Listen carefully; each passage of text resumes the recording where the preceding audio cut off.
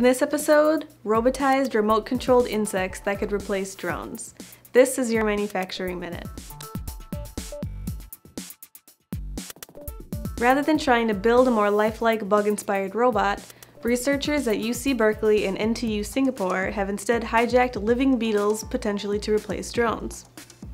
For these experiments, scientists chose the giant flower beetle, which is about 6 centimeters long and weighs 8 grams.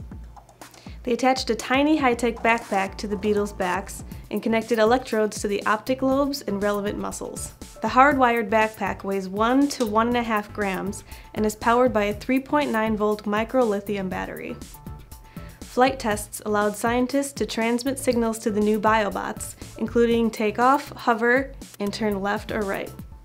In the absence of radio controls, the beetles can crawl, fly, and maneuver on their own. Scientists hope this technology could replace drones for tricky search and rescue operations. Compared to drones, these cyborg beetles have natural, maneuverable, durable design and can crawl into small crannies. Should drones be grounded in favor of cyborg beetles? Where else do you think these bugs could be beneficial? Email us or leave your comments below. That's all the time we have for today, but tune in every weekday for your next Manufacturing Minute.